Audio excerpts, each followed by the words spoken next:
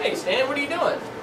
Oh, it's great, Wes. Professor Limbledore on the third floor wants me to scan all this stuff, and he needs it in an hour. Is he insane? I mean, this is an all-day job. Come on, work, you beast! Get in there! But Stan, this is a document feeder. I mean, you can put in 50 pages at a time in this scanner. I mean, why are you complaining? Hey, can you just quit talking and help me with your foot? If you put your foot right up here, I think we can get... Come on, scan it! You know what? Let's go! I've got a much better solution.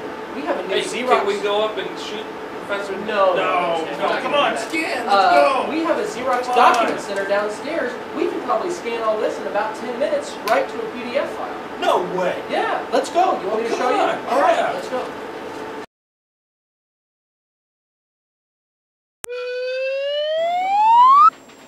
Wes, what are we doing here in the mailroom? I need a scanner, not a copier.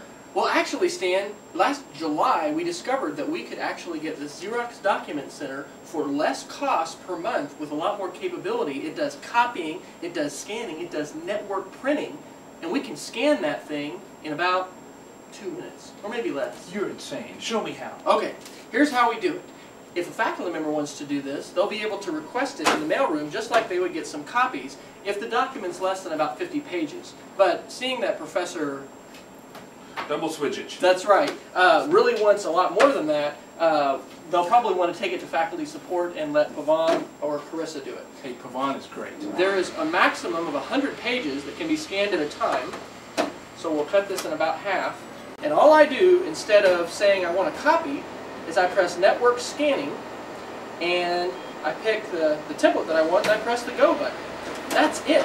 And now this thing is going to zoom right into the copier, and instead of making pages, it's going to show up in a PDF file. That goes faster than my daughter's when I yell dinner.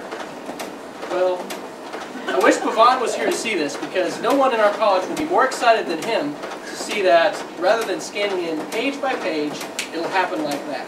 So as soon as this is done, let's go over to the computer in the mailroom, and I'll show you where it is on the network and what it'll look like. Let's go.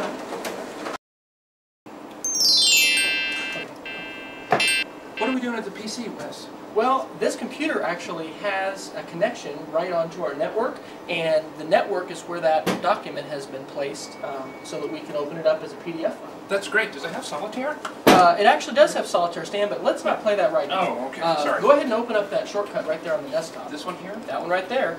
And you see every file that's a red file is actually a PDF. And scroll all the way down to the bottom. That's amazing. The most recent document is here. If you'll double click it, it's going to open up Adobe Acrobat Reader. And however many pages were in that bunch of documents that we put on the scanner, we're going to see every one of them here in the PDF file. Wow, this is awesome. How many pages is that, Stan? Well, Wes, it's 85 pages. 85 pages? And how long did it take us to do that? I would say it took less than 2 minutes. Wow, that's amazing. That's unbelievable. I'm going to look like a genius to Professor Himmel's on the third floor, and I could go back to my desk and write email. That's right. Well, isn't this going to be great? So, obviously this is exciting for our college, but it's also going to be important that we talk about copyright, because it's going to be so easy to make these kinds of documents, and we'll be talking about that more this semester.